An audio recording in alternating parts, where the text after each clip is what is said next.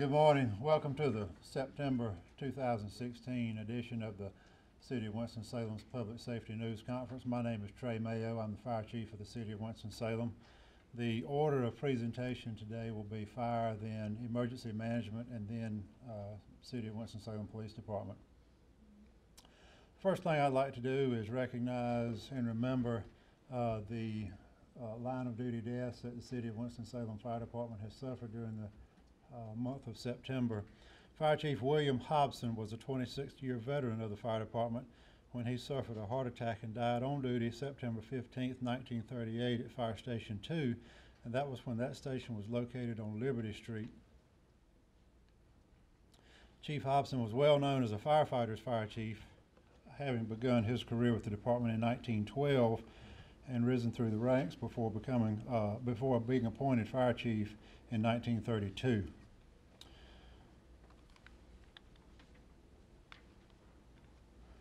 We do not have a picture of James Buck Bashirs. He was a 27-year veteran of the fire department. He died September 30th, 1986. He was assigned to Engine 10 and suffered a stroke while conducting a pump test at Salem Lake. And we also would like to remember our colleagues in Shelby, North Carolina, who have lost a police officer in the line of duty this week, and also in Wink, Texas, Meridian, Mississippi, and Dakota City, Nebraska, where firefighters have lost their lives in the line of duty over the past week. These deaths continue to serve as a reminder of the dangers America's firefighters and police officers face every day when going about their duties. If you will, pause with me just a moment to remember these individuals.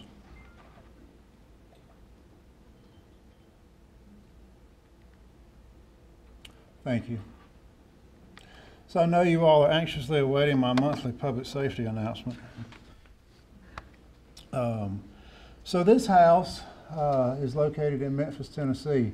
There was a fire in this house Monday morning. 9 people died. There were 10 residents living in this house. The fire was started by an overloaded drop cord supplying a window unit air conditioner. Firefighters were able to rescue and remove 3 occupants. Unfortunately, 2 of those died later at the hospital. There was 1 smoke alarm located, but it was damaged so badly by the fire, investigators were unable to determine if it was working at the time of the fire. This house was not equipped with residential fire sprinklers.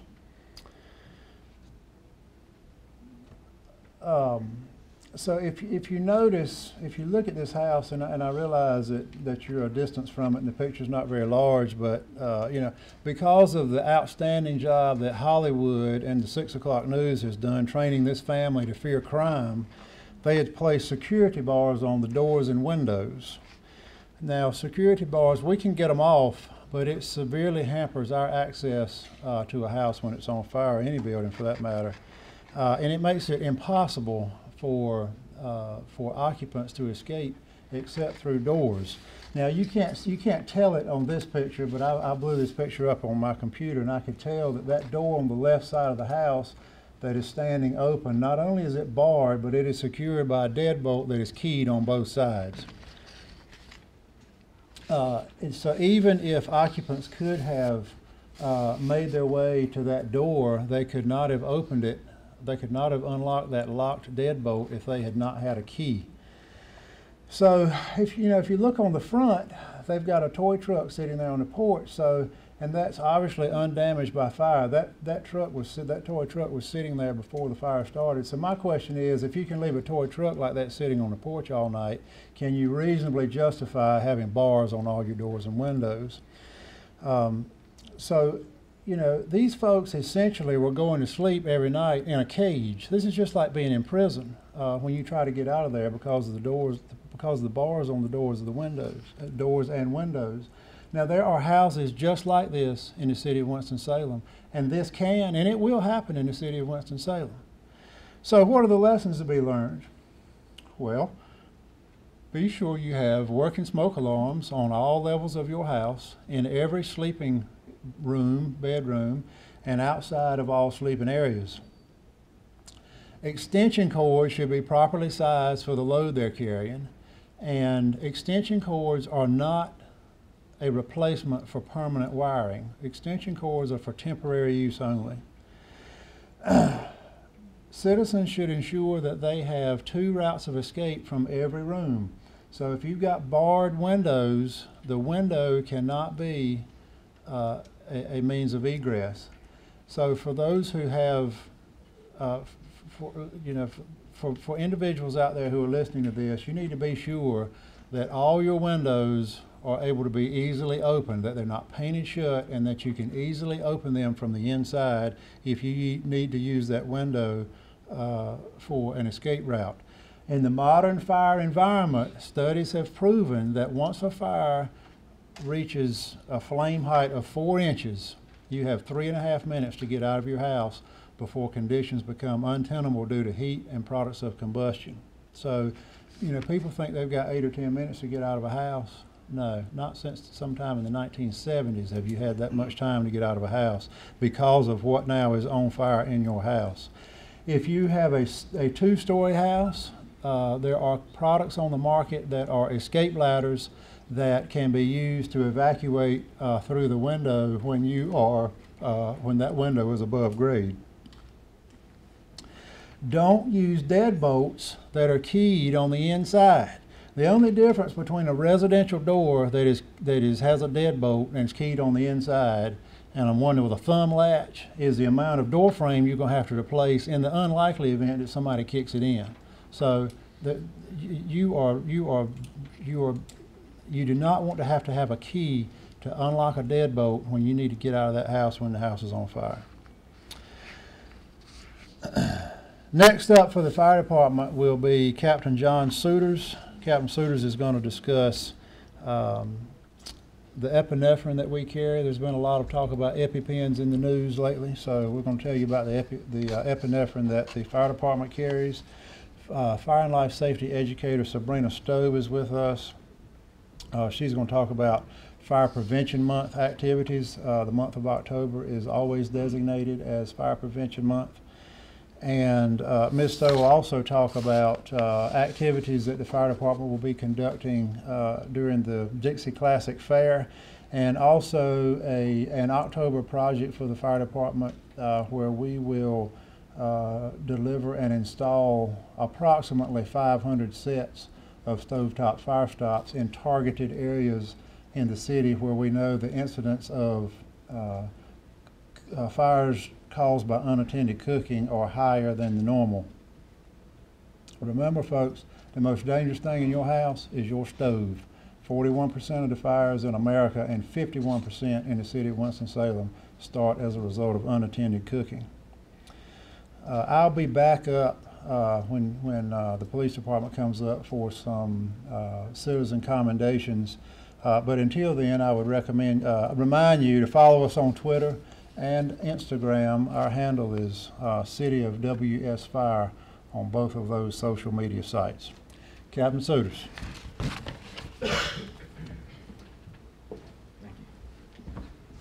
Good morning. I'd like to take the next few minutes and talk about allergies, anaphylaxis, and the use of epinephrine.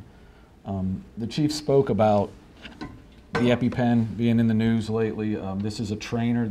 Doesn't have a needle or medicine, but this is what it looks like. And some of the prices that we're being charged. At the City of Winston-Salem, when we administer epinephrine, we use a multi-dose vial, and we use a syringe. So normally these cost anywhere between $250, and I've heard prices as high as $600 in the news. Our multi-dose vial is $5. And this vial, we can give 3 adult doses or 6 child doses. So we're getting quite a bang for our buck when it comes to that. So what is an allergic reaction? And simply put, an allergic reaction is an immune response by the body to a substance that it's become hypersensitive to. All right. When it's severe, we call it anaphylactic shock. And anaphylaxis is a life-threatening condition that needs to be treated right away. And what you would need is epinephrine, or what's commonly known as adrenaline. They're the same thing. And adrenaline's a common substance in your body, so it's not like a chemical or anything that we're putting in. The key is call 911. Or if you are prescribed epinephrine, obviously you would have your EpiPens with you, and that's what you would want to use. Some of the common triggers that everyone's probably really familiar with would be peanuts, shellfish, bees, penicillin, latex. Pretty much anything that's not common to your body, dust, anything could be an allergen. It just depends whether or not your body becomes hypersensitive to it. Signs and symptoms, these are pretty important. Flushing of the skin, and the most common ones, you see there's a whole list there, but the most common ones that you'll see are rash, difficulty breathing, swallowing, and speaking, and a drop in blood pressure. And when you get the difficulty breathing and the drop in blood pressure together, that's when it really becomes life-threatening. And those are things that you want to be able to recognize, because it can go from being not that bad to being a life-threatening event pretty quickly. What is epinephrine? Like I said, it's a synthetic version of adrenaline, which adrenaline's a common substance in your body. If you've ever ridden a roller coaster and you got that feeling where you're breathing hard and your fingers tingle and all, that's just your body dumping adrenaline into your system. So that's the feeling you would get. How is it administered? Normally in the pre-hospital, pre-first responder setting, you would use an EpiPen. Okay, and like I say, this is a trainer version. There are two types. There's an adult that has a 0.3 milligram dose, and then there's a child, which is a 0.15 milligram dose. And those are color-coded, so it's pretty hard to mistake the two. And like I say, with the child dose, it's green. That's for weights 33 to 66 pounds. And when I say child, we don't want to think in terms of age. You want to think in terms of body weight. So if they're between 33 and 66, they would get the pediatric dose, which is 0.15 milligrams. If they're over 66 pounds, regardless of age, they'll get the adult dose, which is 0.3 milligrams. And as I said, normally in a pre-hospital setting, you're going to know that you're allergic to something, and you're going to have prescribed to you the EpiPen. And I think the biggest thing, if anyone doesn't know, there's tons of generic epinephrine or adrenaline on the market, but the EpiPen is the only auto-injector on the market for epinephrine. That's why I think they're able to get away with charging the prices that they do. How to use the EpiPen? The key is call 911 first. Okay, if you get stung by a bee, you start seeing a rash, your tongue starts to swell, you have trouble breathing, call 911, and then obviously, if you are prescribed it, go to your EpiPen and get it ready. Like I said, this is a trainer. It doesn't have a needle or medicine in it. And simply put, there's really 3 steps. You take it out of the package, you pull the blue safety cap off, firmly hold it in your hand, whichever hand's dominant. I guess it doesn't matter which hand really. And then on the outside of your leg, press it firmly till you hear the click. You hold it for 10 seconds, and then you remove it. And if you'll notice, the needle will get covered with this, so it's got safety mechanism built in. And that's all there is to epinephrine and the use of the EpiPen. So it's important that if you have them, you know that. And this kind of leads me into the next thing. We really, as far as epinephrine goes, most people know they're allergic to medicine, to whatever it may be, peanuts, bees, whatever. So they already have epinephrine. So it's not often that we really administer epinephrine. Right now we're averaging 5 to 6 times a year. With like Narcan, it's probably, I would hazard a guess, 10 to 15 times more a year than we do epinephrine. So if you have allergies and you know you have allergies, it's make sure you have these and carry these with you all the time. Are there any questions? Okay, thank you.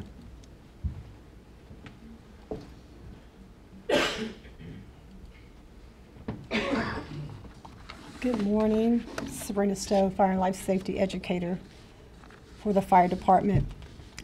Today we're just going to talk about some of the things that we have coming up. Of course, as Fire Chief mentioned, October is Fire Prevention Month.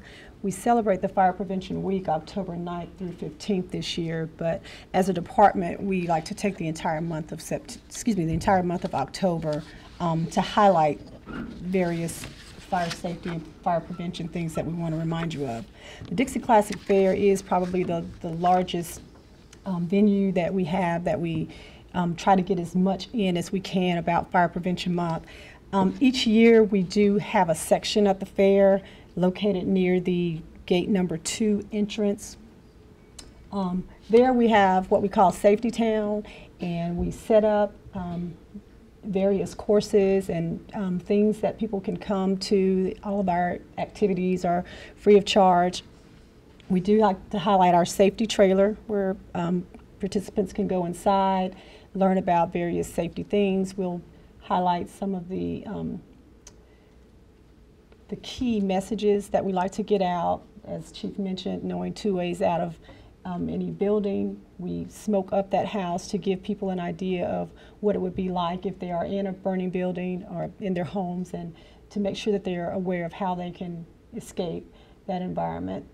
We're also going to go along with the NFPA's theme this year, which is going to be talking about smoke alarms. And of course, that's our #1 thing. It's the #1 defense of fire in your home. So we're going to have a section there where people can come and learn how to test their smoke alarms. We're going to teach them how to check the dates on those to make sure that it hasn't extended the 10-year period. And we're also going to have an area where people that do not have smoke alarms in their homes, they can sign up to receive smoke alarms through the department's smoke alarm program, which we will install smoke alarms in the homes of individuals that need them at no cost. We're also going to have some demonstrations there, one of which is going to be a residential sprinkler building that's going to show people the safety, the benefits of having residential sprinklers. We're also going to have the stovetop fire suppression devices there as well. And in the next slide,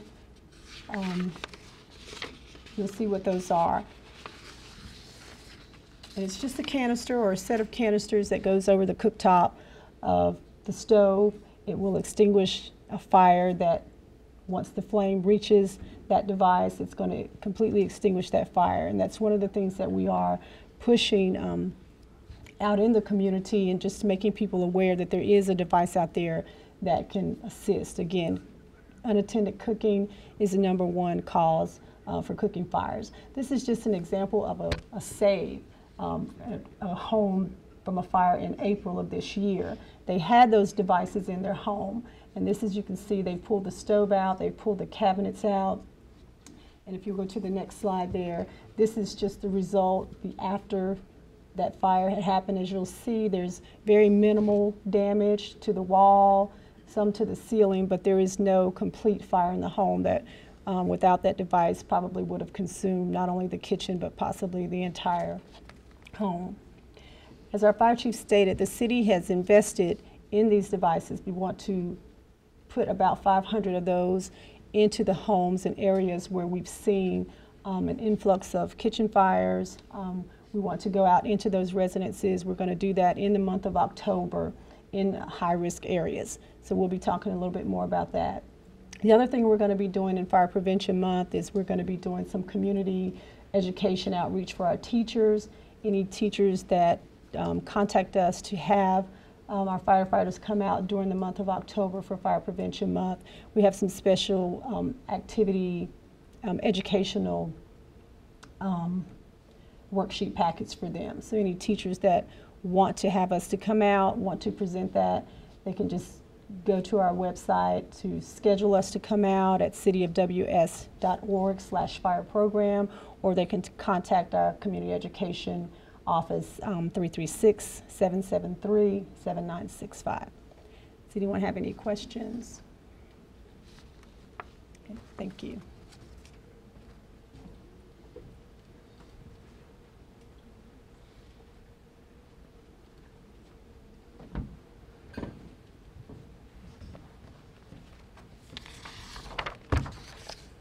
Good morning. I'm Mel Sadler, Director of Emergency Management for the City of Winston-Salem and Forsyth County.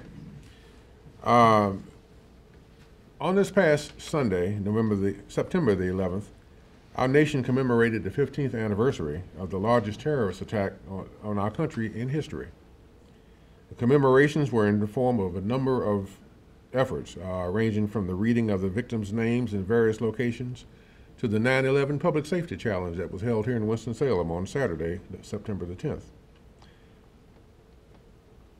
Traditionally, September the 11th is considered to be a day of service, with many persons volunteering a day of service to their community.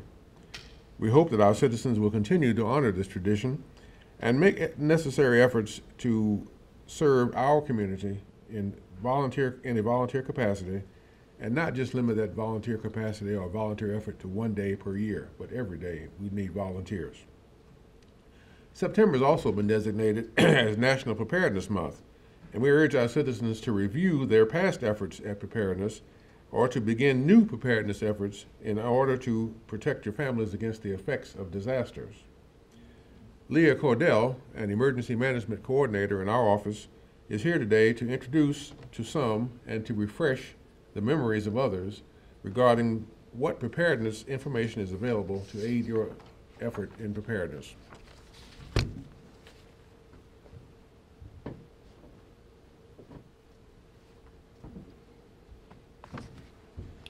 Good morning. As mentioned, September is National Preparedness Month, and Emergency Management is doing several promotional information to get out to people to encourage everybody to communicate and make emergency plans today. Some of the things we're doing is every day throughout the month of September, we're doing daily posts that we have weekly topics. We've already covered basic preparedness. Last week was flood safety. This week is power outages. Next week's fire safety. And the week after that would be severe weather. And every Friday we're having a trivia challenge question. So the first person that answers the question goes to Facebook on our Ready for Scythe Facebook page and answers the question correctly, has an opportunity to win emergency weather radio. So some of the things that we're promoting throughout the month of September, as well as every day of the year. Preparedness tips: make a family plan, and assemble a 72-hour kit for every member of the family. Make a communication plan so everybody knows where to go in the event of emergency and how to get in touch with each other after an emergency and how they can get back together afterwards. Flood safety tips. 90% of all disasters in the U.S. involve flooding. A flood watch is rainfall is heavy enough to cause rivers to overflow their banks. Flooding is possible. A flood warning means flooding is already occurring in the affected area. Standard homeowner insurance does not cover flood insurance, so we encourage everybody to purchase flood insurance in addition to your standard homeowners association or homeowners policy. Don't forget, when you see water in the roadway, turn around, don't drown. Just a small amount of water can cause a car to be swept away. Power outages. Make sure everybody in your household, every household has a emergency radio with same technology. Same means specific area message encoder technology, and they are programmable to receive areas warning alarms to selected individual counties. And don't forget to never use a generator or gas grills indoors. Carbon monoxide kills. For fire safety, make sure everybody, you have a plan to get out of the building and that everybody knows how to get out. As Chief Mayo said, every room needs to have 2 exits. Make sure your family has working smoke detectors. That's very important. Severe storm safety. Any thunderstorm can produce strong winds, lightning, or hail that can be damaging. Know what to do and where to go when severe strikes in your area. Lightning can strike as far as 10 miles away from a rain area and thunderstorm. That's about the distance you can hear thunder. When a storm is 10 miles away, It may be difficult to tell a storm is coming. If the sky looks threatening, seek shelter immediately. Don't forget the 30-30 rule. Go indoors if after seeing lightning you cannot count to 30 before hearing thunder. Stay indoors for 30 minutes after hearing the last clap of thunder. Also, don't forget to add the Ready for Sight web app to your mobile home screen. And don't forget to like us on all our social media so you get updated information regularly. You can also download the Ready NC app, and you get all kinds of good information on preparedness. And for further information, you can contact our office at 767-6161. Does anybody have any questions? Okay, if nobody has any questions, I'll introduce Chief Roundtree.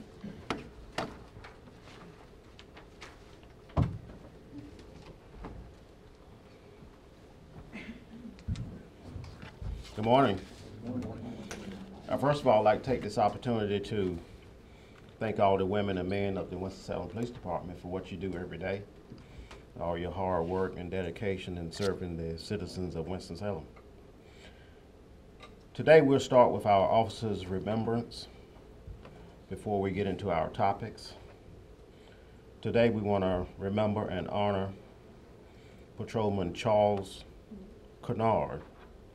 Patrolman Al Charles Kennard, end of watch, Saturday, September the 9th, 1961. Cause of death, motorcycle accident. The date of the incident was September the 9th, 1961. Incident details: Patrolman Kennard was killed in a motorcycle accident while he was on patrol. The motorcycle left the roadway and struck a curb and a light pole, killing him instantly.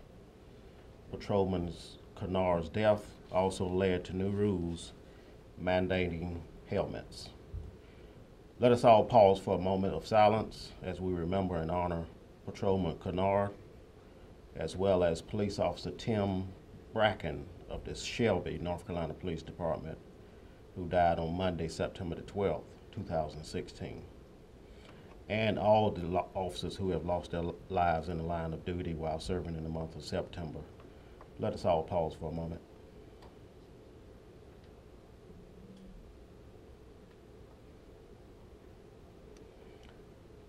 Thank you. Our topics for today will include citizens' commendations, as well as Medal of Merit presentations to several police employees. That will be followed by the gang unit, Sergeant Dawes, and also drowsy driving by Motor Officer Spicer. The citizen commendation and the Medal of Merit will be presented by me and Chief Mayo of the Fire Department, and also the Medal of Merit presentation will be presented by me. I'm going to now ask Captain Jeff Watson to come forward, who will provide the details of the incident.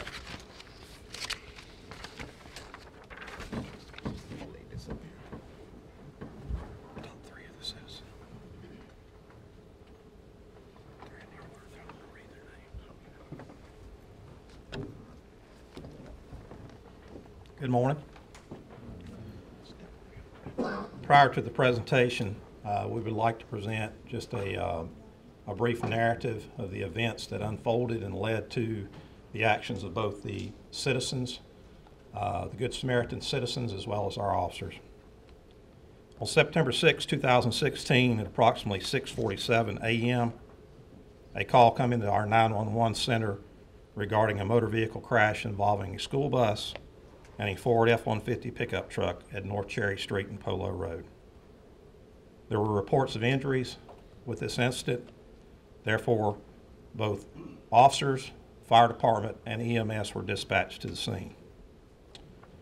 Due to the crash severity, the vehicles became intertwined and a fire erupted in the engine compartment of the pickup truck. Because of the damage to the pickup truck, the driver, Mr. Terry Wayne McCarney, Jr., was entrapped in the burning vehicle. Approximately the same time, citizen reported to one of our officers, Corporal James Gerald, who was approximately a mile away from the incident, reported that the incident had occurred. Therefore, Officer Gerald self-responded as the incident was being dispatched. Although he was a mile from the scene, prior to arrival, he could see the smoke already billowing from the vehicle. Not knowing the full details from the citizen, he was not prepared for what he encountered. Upon arrival, he began to take actions, including fire suppression efforts and requesting additional officers to respond to the scene in order to perform rescue efforts as well as fire suppression efforts until the fire department could arrive. This time of the day is rather unique for the agency. It's our overlap period. We had members of the agency from both the midnight shift as well as our day shift and specialized units that were on duty and responded to the scene. A total of 7 officers responded. Additionally, there were 3 citizens that were en route or commuting to work at that time. These citizens were all in the vehicle together, driven by Mr. George Rogers, who is one of the citizens that we were recognized this morning. They become involved and immediately ran to the efforts of the rescue. In addition, Mr. Rogers utilized his pickup truck and pulled the victim's pickup truck away from the bus. Now, this was done in order to accomplish 2 missions. Number 1 was to be able to better suppress the fire, and number 2 was to be able to get to the driver's side door of Mr. McCarney's vehicle to better rescue him from the vehicle. At this time, I would like to show a video that was captured on an officer's head camera of the scene.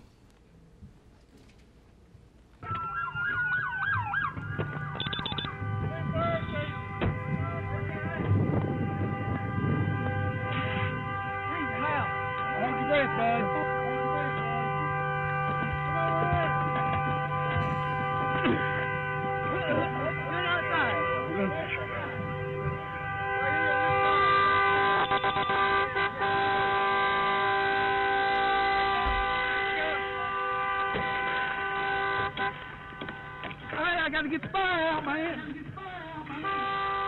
Hey, oh, you got it, you got it.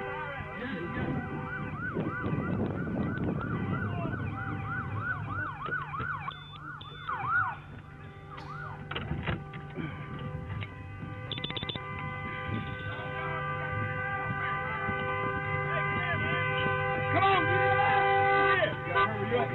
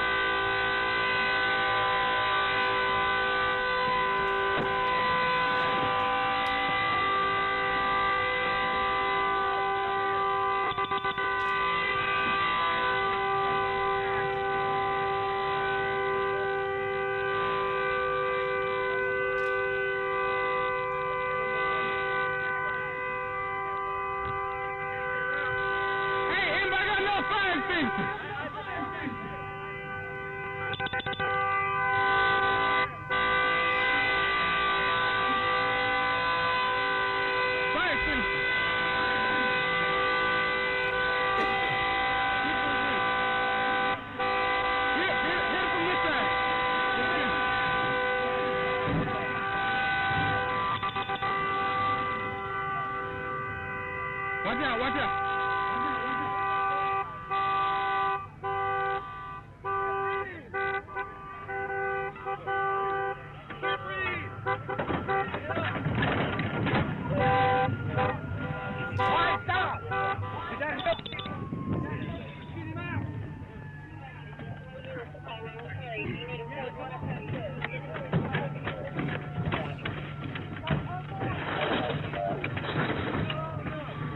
Somebody can't get the door.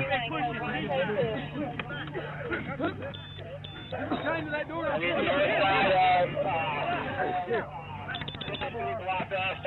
come on. Hey, watch out. Get out of the way. Ready? Get in there.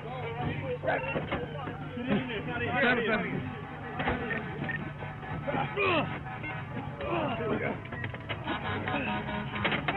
Come on. Put me down here. Put it in again.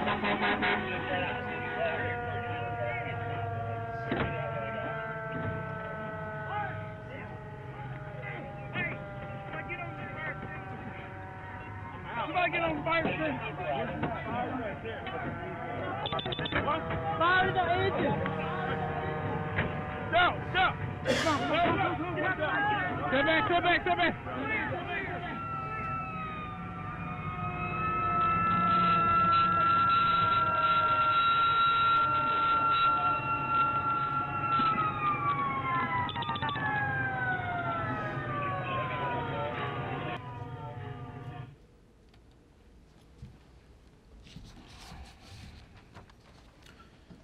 As you saw from the video, the officers and Good Samaritans who responded to the aid of Mr. McCarney worked as a team in a concerted effort. It was clear without the continuous fire suppression efforts, the vehicle would have quickly become engulfed in flames. Dedication, selfless acts of the heroism displayed by both the officers and the Good Samaritans no doubt saved the life of Mr. McCarney. A couple of members of his family are here today. If you'd like to step forward, Chief Roundtree, Chief Mayo.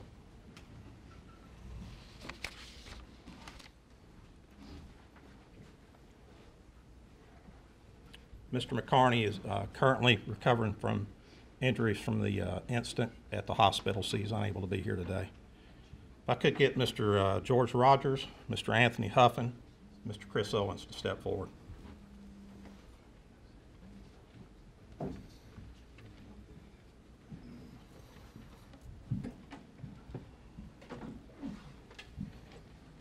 Mr. Rogers.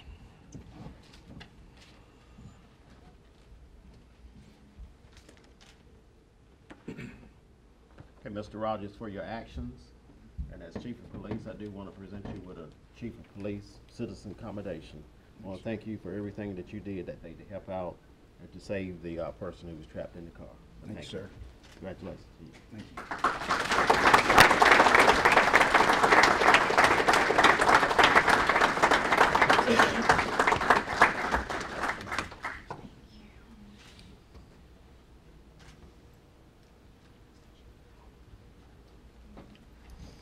And on behalf of the fire department, we have a certificate of commendation also that reads, "You're hereby recognized and applauded for your quick and decisive emergency actions to assist in the rescue of your fellow citizen on September 6, 2016.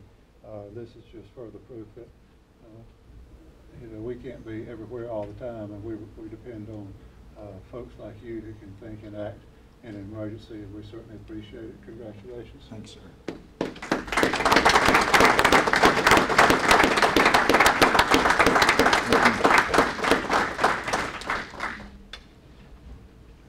Also, I asked Mr. Chris Owens.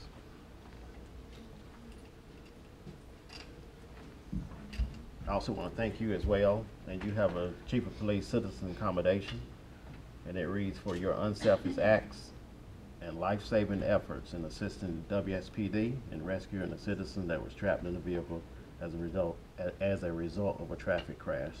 So I also want to thank you too on behalf of all the members of the Winston-Salem Police Department for what you did that day. Thank you, sir.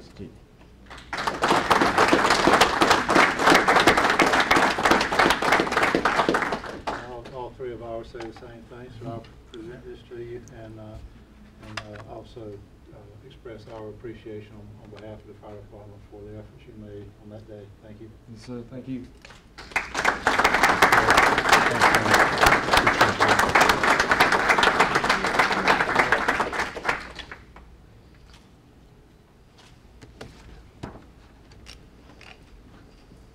And Mr. Anthony Huffin. On our all right today? Yes, sir. Yes, sir. I also have a chief of police commendation for you, and it reads the same. So I want to thank you on behalf of all the women and men of the police department for what you did to assist them that day, and also for assisting a citizen in need. So congratulations to you. Thanks, sir. Guys from the fire department, thank you and congratulations. Thank you, sir. Thank you. Appreciate it. No problem. No problem. Thank you very much. We are too. Thank you. All right. If I could get the involved officers to go ahead and start making your way up front. Yes.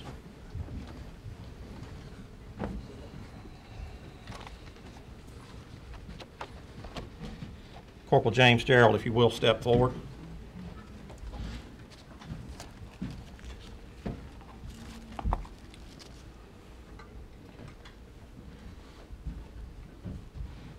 These are Medal of Merit accommodations for all the police officers. So I just read one certificate, they read the same. This one is for Corporal J.B. Gerald, and it reads, on September the 9th, 2016, you performed with exceptional courage and judgment that prevented the possible loss or life or serious injury. Therefore, as police chief and on behalf of the police department, I commend you for your heroic actions. So thank you and congratulations to you.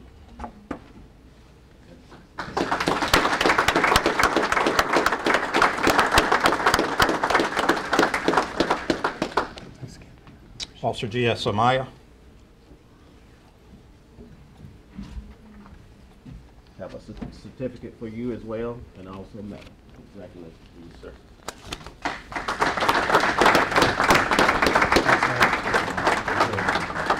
Officer E.W. Boyles.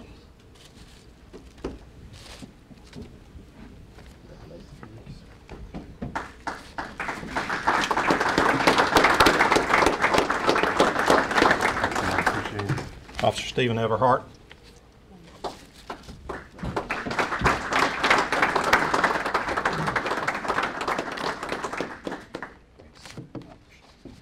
Officer Ryan Rendelman.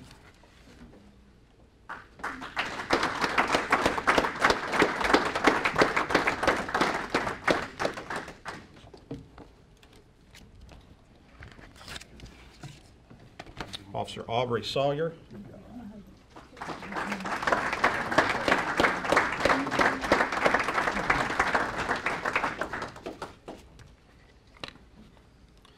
And Officer Cody Robertson was on vacation, is unable to be here today. His supervisor will be accepting his award.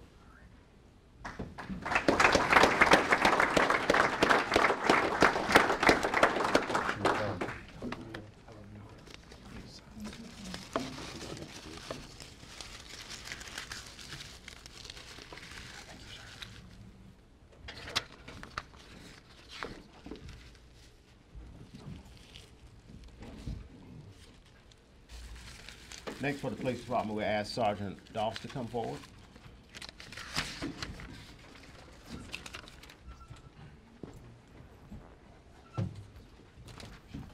Good morning again.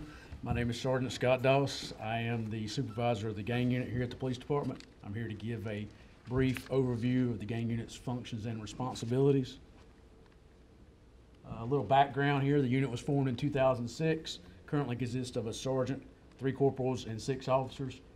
We have 1 officer assigned to the FBI Safe Streets Task Force and 1 officer assigned to Homeland Security Investigations as task force officers. Both of those 2 task forces focus primarily on gang investigations. Here's our list of our primary responsibilities. We conduct investigations involving gangs, gang activity, gang members, street level crimes for intelligence and enforcement purposes. We focus on identification of gangs and gang members here in Winston-Salem. One of our most important roles is we conduct gang awareness training through our community. These sessions are available to groups such as neighborhood watch groups, churches, teachers, faculty, local schools. During these awareness sessions, we provide a lot of tips on how to recognize if gang activity may be going on in your neighborhood, or you may be able to recognize individuals that may be a part of a gang. These classes are free and available upon request. At the end of my presentation, I'll put up my name and phone numbers for any group wishing to have one of these sessions. This is probably the most commonly question that we get here at the gang unit. What is a gang? So this is your explanation. There's actually a North Carolina general statute that spells out what a gang is. Any ongoing organization, association, or group of 3 or more persons, whether formal or informal, having as one of its primary activities the commission of a felony or violent misdemeanor offenses, or delinquent acts that would be felonies or violent misdemeanors if committed by an adult, and having a common name or common identifying sign, colors, or symbol. So that's nice and long, but this is what way we break it down here. So what do you look for in a gang? 3 or more persons committing felonies or violent misdemeanors, and they have a common name, sign, symbol, or colors. That's what we consider a gang. I would like to mention quickly, we do have a gang steering committee here in Winston-Salem and Forsyth County. It's made up of 3 action committees. Of course, I'm on the law enforcement committee. We have a group of clergy and a group that focus on intervention and prevention. This committee is led by our own community relations specialist, Ms. Pam Peoples-Joyner. Her number is included. This group meets regularly, and it's designed to send referrals for kids, boys and girls, wanting to get out of gangs, to get them employment and other type of resources to get out of the gang lifestyle. I also wanted to mention real quickly, I actually brought it along with me. The gang unit was recently awarded the Gang Unit of the Year award by the North Carolina Gang Investigators Association. We received this last month at our yearly conference. Conference is a well-attended conference with over 700 officers present. So it was a high award, quite an honor for the department to get. And I'd like to also mention this is the 2nd time we received this award. We got it back in 2011. That's my name and information, along with my contact information. Are there any questions? If not, I'd like to introduce Motor Officer Paul Spicer for the next presentation.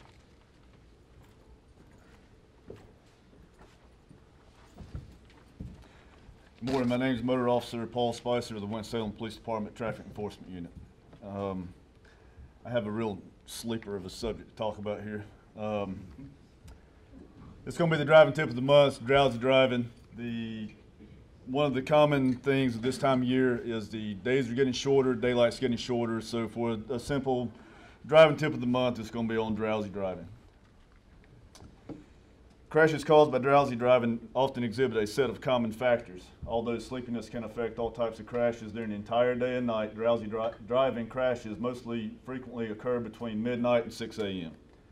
Or in the late afternoon, both times when there are dips in your circadian rhythm. That's the internal human body clock. Your body knows when it needs sleep, and it wants it then. It's not going to wait. And that's why it gives you all kinds of clues that you need to have some rest.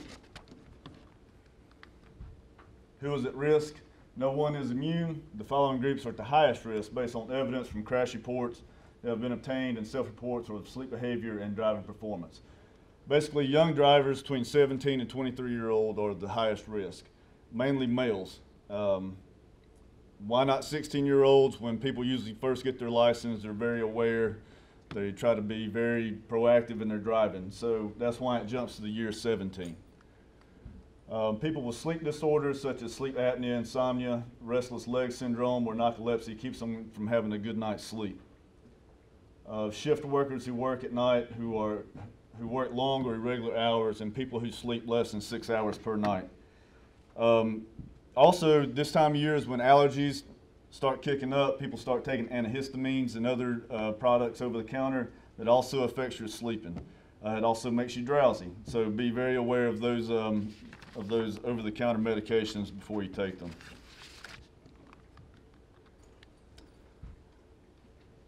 That is a bad picture, but it's one that some people see while driving, unfortunately. Many drowsy driving crashes also involve only a single vehicle with no passengers besides the driver, running off the road at a high rate of speed with no evidence of braking. If you don't have someone in a vehicle on a long trip, no one to talk to, no one to keep your interest up, you become very focused on one thing, and that's driving, but it's not the kind of focus that we need. It's the ones that you get real sleepy And there are no braking in some of these crashes, and they're usually high speed on long stretches of road that are very boring to drive. That's why the state has come up with the rumble strips on the side of the roads. I'm sure everybody's ran over one sometime or another. That's what they're there for. They're not for, not an alarm clock. They're there to warn you that you are not staying in your lane. You need to pay better attention. We do have the time change coming up in November, and it actually be November 6th. And while falling back gives us an extra hour of sleep and more light, when we get up in the mornings, all good things, the end of daylight savings can also create driving hazards, as in driving home in the evenings. After work, a long shift, you got to go pick up the kids, or whatever you may do, you're losing daylight. So it's going to be a little longer during the day, and that can also be a time that you'll be very sleepy or be drowsy. We have everyday factors that affect this. You have work, which you all put in long shifts, sometimes longer than others. You have school, which you have teenagers, college students, grown-ups going back to school that do schoolwork all night. And you also have people that have work and school. I had a crash the other night where the lady was working 2 jobs and going to school. She didn't have time to sleep. Well, that's not a good excuse. You need to always have a good night's rest. You also have social factors. Of course, we know what these are. You want to go blow off some steam after work or after a long week, and you stay out too late. You have family factors, which are if you have small kids, especially new babies, they probably do not allow you to sleep a whole lot. So that'll also be another factor. And then stress. Stress will have probably the most significant on you because of everybody has it, and it will not allow you to have a good night's sleep. We have great new technologies in the automobile industry. You have autonomous automobiles, which are the ones like a Google car or some of the other automobile manufacturers that are coming up with a car that drives itself. You have the automatic brake detection system. You have lane change assist, lane departure warning systems, and night vision with pedestrian detection. All those are great advances in technology of the motor industry. But advances in technology should not take place of paying attention. That's the number one thing. Get a good night's rest, pay attention, because most of the people that we come in contact with is like, what was you focusing on, or can you tell me what you were doing at that time? They can't remember because they were not paying attention. Facts and stats. The National Highway Traffic Safety Administration conservatively estimates that 100,000 police-reported crashes are the direct result of driver fatigue each year. 60% of adult drivers say that they have driven a vehicle while feeling drowsy in the past year. Drowsy driving results in an estimated 1,550 deaths, 71,000 injuries, and $12.5 billion in monetary losses each year. Drowsy driving represents 10 to 30% of all crashes, and there are no tests for drowsiness before driving. Like driving after consuming alcohol, where you have an alka sensor. Unfortunately, there is nothing that we have at this time that can tell us how drowsy you are while driving. That basically comes from people that self-reported, telling us that you were sleepy at the time. And most of them, like I said, weren't paying attention, so they were like, I missed my turn or something, or I did something I wasn't planning on doing. The conclusion is adults should get a recommended 7 to 8 hours of sleep per day. They do have a thing, it was a test where they tested humans that after 18 hours of being awake, that's almost equivalent to a 0.05 on the alka sensor. Okay, after being up 24 hours straight, it comes up to a 1.0 on the alka sensor. 0.08 is legally drunk. So if you've been up for 24 straight hours, then that's almost like driving while intoxicated. So always be, aware of what you're doing, how much rest you need, and how much you'll need in the future. Watch for signs you're not getting enough rest, which fatigue, of course, your moodiness. Moodiness comes from very irritable road rage, and also speeding, weight gain, and concentration or memory problems. And that becomes an instance where you can't remember exits that you've gone by and you can't remember the last couple of miles. Thank you for that. Is there any other questions on drowsy driving? Thank you. Roundtree.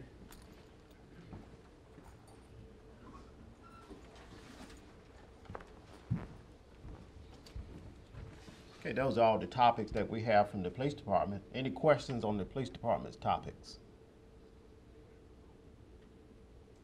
Okay, any questions for any of the other presenters, fire department or either emergency management?